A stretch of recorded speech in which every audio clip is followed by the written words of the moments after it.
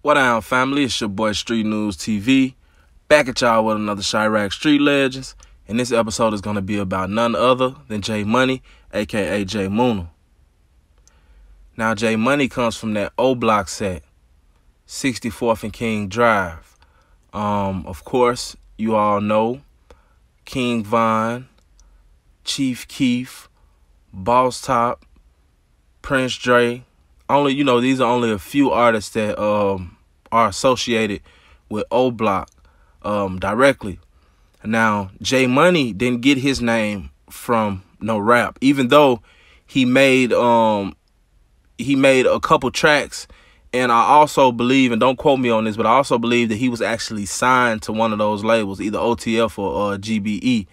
But he definitely didn't get his name from no music. J Money got his name from being in the streets. He was known as one of the top shooters in the streets, back before he died. But he was real cool with 600, 300, basically all of the BDs and anybody that was clicked up with the BDs. You know what I'm saying? Like, he was cool with all of them.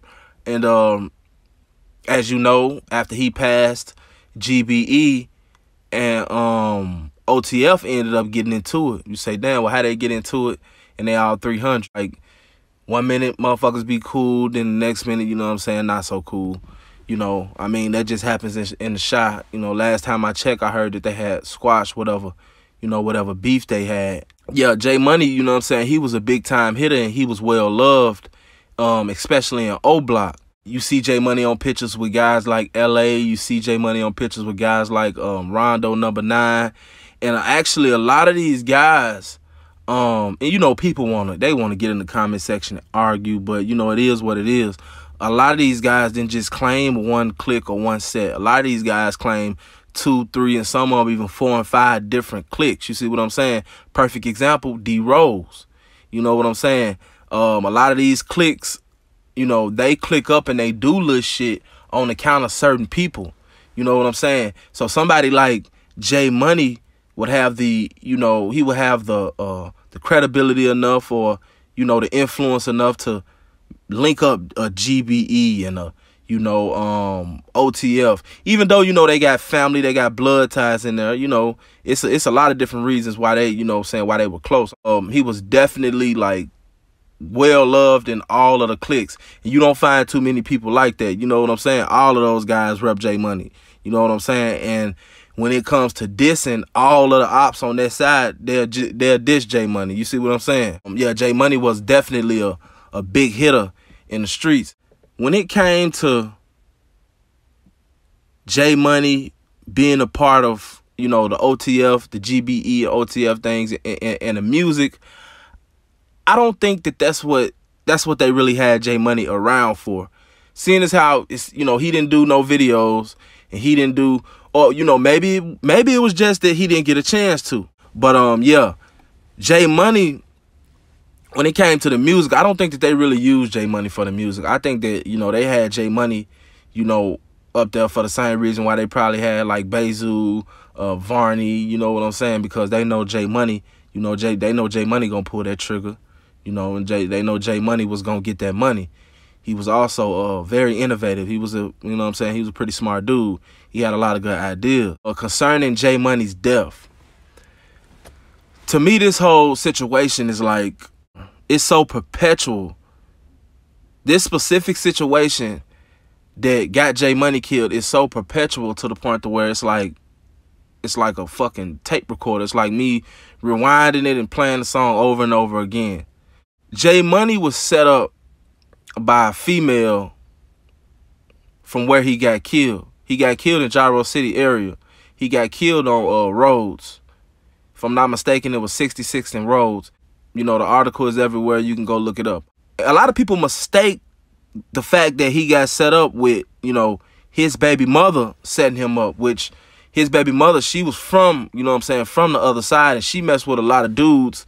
I'm not going to say she was, in a relationship with him or whatever, but she was definitely social with a lot of dudes from over there. You know what I'm saying? I've seen her in a lot of pictures with some of J Money's, so-called ops, including 051, including Gyro City, Taekwon World. So a lot of people think that, you know, when you say a female set J Money up, it's like, damn, you know what I'm saying, his baby mama did it, when actually that wasn't the case.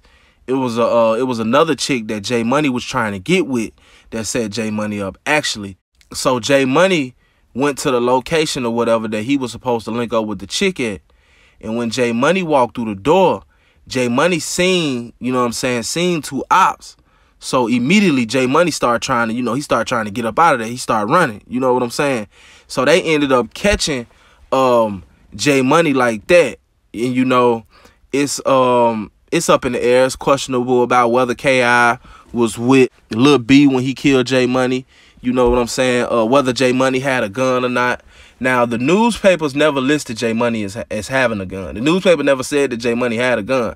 But him being in op territory, I can almost guarantee that he probably had a gun, because, you know, they don't list every time, you know, a victim has a gun or whatever. I mean, they just don't. I guess sometimes they forget about it, because they didn't mention the fact that T. Roy had a strap when he got killed. And then I don't think that J Money would be dumb enough to go in, whether he was thirsty for some pussy or not. I don't think that he would be dumb enough to go into the ops territory. I'm talking about the main ops. Like, they shooting at each other and killing each other every day.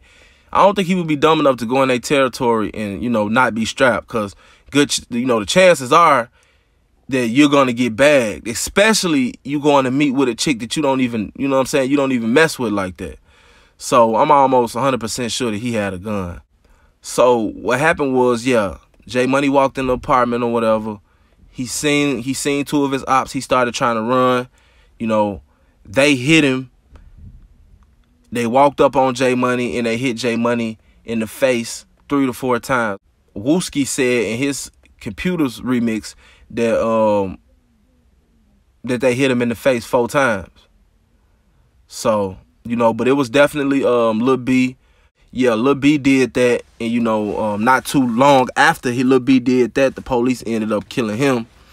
But you know, what we can learn about J Money's death is that you never underestimate nobody, and you never go behind enemy lines not prepared, and you definitely never go behind enemy lines for some pussy.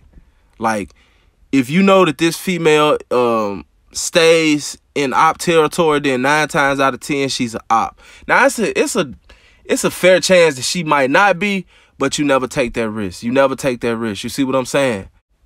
Most definitely, you know, not only keep your gun with you. This doesn't just go for Chicago gangbangers, because sadly, I mean, you gotta admit, like, it's more innocent people getting killed now than ever. So this just goes for everybody.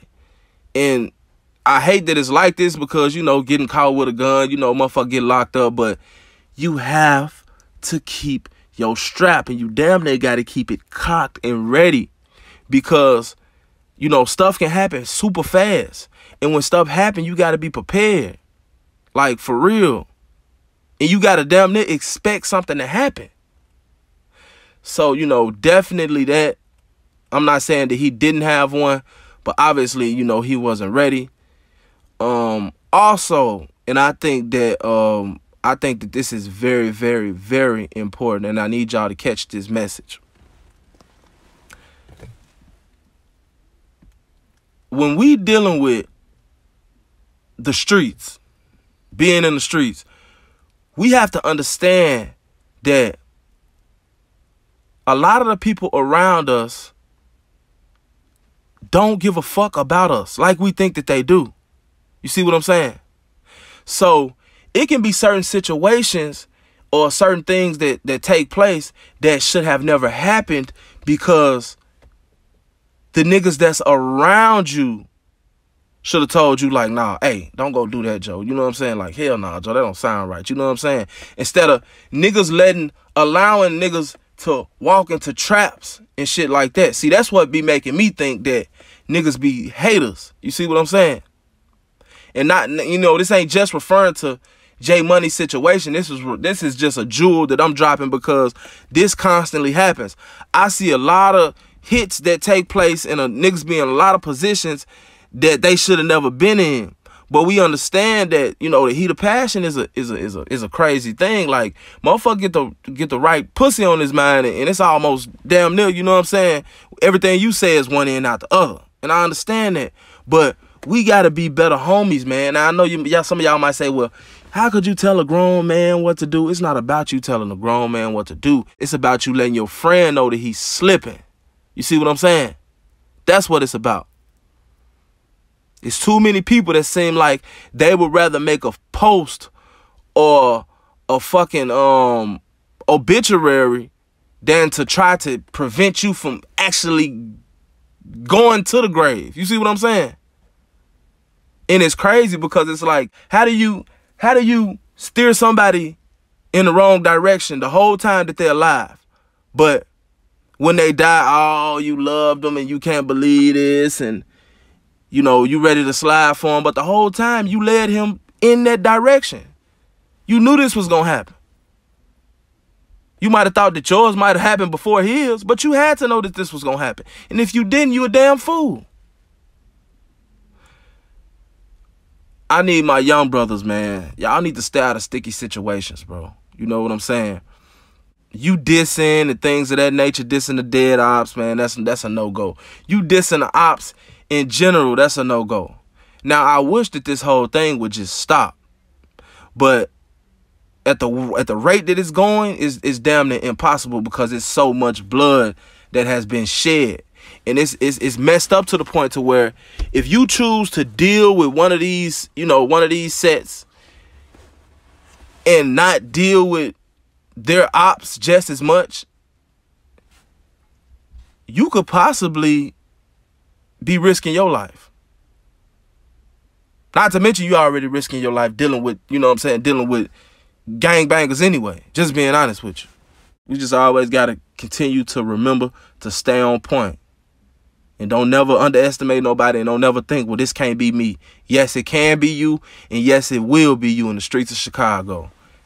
Rest in peace, J Money. It's your boy SN TV. I'm out.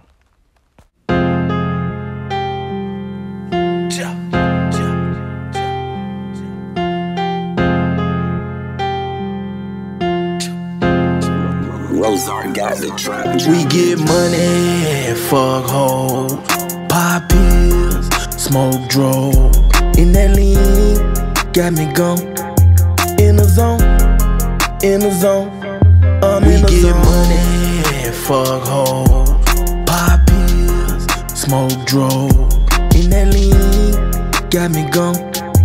In the zone, in the zone. Bitch, I'm in the zone. I pull up leaning. I pull up leaning, box on my wrist got me gleaming, looking like I'm Willie beaming. She sucked me and swallowed my semen, step on the stage and they screaming. I graduated to a demon, Balenciaga, I'm the cleaning. Preach to him like a deacon, school buses got me tweaking. I ain't really with the beefing, busted that and I ain't leaking. Bad bitches, they be freaking, Dominican and Puerto Rican. Butt naked in the morning, sundresses in the evening. Side bitch of the year award, she know how to keep a secret. Blue cheese with that sauce, lemon pepper with the seasoning. I'm in the zone and I'm beastin'. Bitch suck a dick like she teething. They methamphetamine geeking. I'm serving bitches on the weekend. We get money, fuck hoes, pop pills, smoke drugs. In that lean, got me gone. In the zone, in the zone.